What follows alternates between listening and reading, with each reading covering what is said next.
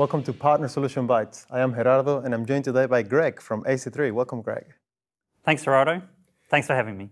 So, Greg, tell me, you've done a lot of good work with customers, helping them migrate to Graviton. Why are you interested in this space?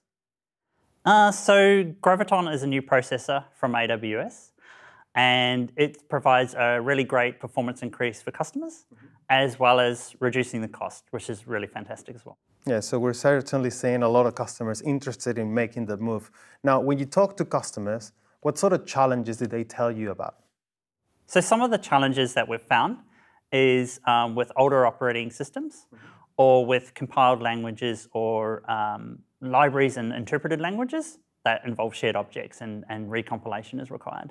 Cool. So how are you helping them with these challenges? What did you build in order to help them in that transition? So we built a package called the Graviton Accelerator. As part of that, we've got an assessment, which is a questionnaire, and we've tried to find out what the workload looks like that the customer is running. So whether they're running an interpreted language, a recent version of Linux operating system, that sort of thing. From there, we've got a repeatable set of items which help do the migration so that it's really seamless and really quick for the customer. This is good. So the way I see it is you help them discover what is it that they have, what is it going to take to migrate, and then you help them with the migration itself. That's correct. Let's talk about that discovery. So what do you see in that discovery that makes it easy for an application to be migrated, and what makes it a bit not so easy? Good question. So what makes it easy? If they're running a recent version of a Linux operating system, and they're running an interpreted language such as Python, PHP, Node.js, something like that. Heading towards what makes it a little bit more complicated, if they're running libraries that require shared objects as part of that, those interpreted languages, or they're running an older version of a Linux operating system, things that make it almost impossible or a no-go. Windows, for example, is a no-go. Compiled languages can be a no-go, and particularly if they're using specific instruction sets that aren't available on the Graviton processor, that's pretty much an impossible.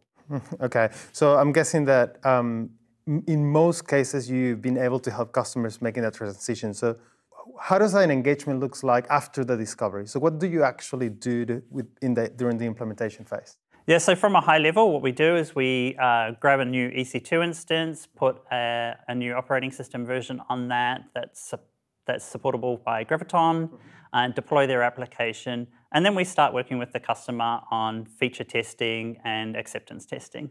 Cool. So the testing is a good one. So I'm guessing this is what actually gives customers the confidence they need before actually moving the workload to production, right, in Graviton instances. So how much testing do they actually do? So in general, we're seeing around about 2 to 3 days for that testing to complete.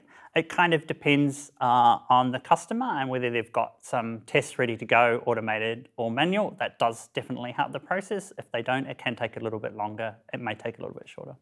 Of course. So can you tell me about a customer? Tell me about a customer you've done this with. Yeah, sure.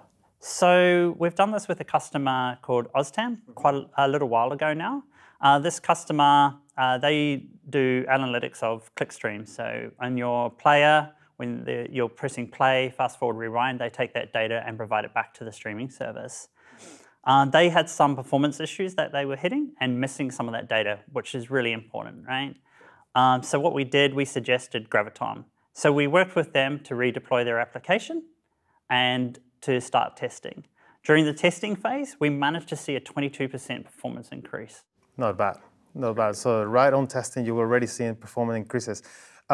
What other benefits did they find at the end after they've made the full transition to production?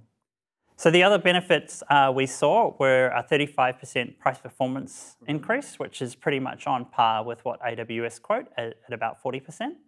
And the other thing that we managed to calculate, of course, with Graviton is a 70% sustainability increase, which I think is really cool. Not bad. So they solved the performance issue, they improve performance, they reduce cost, and they're helping the environment. That's right. What's not to like? That's right.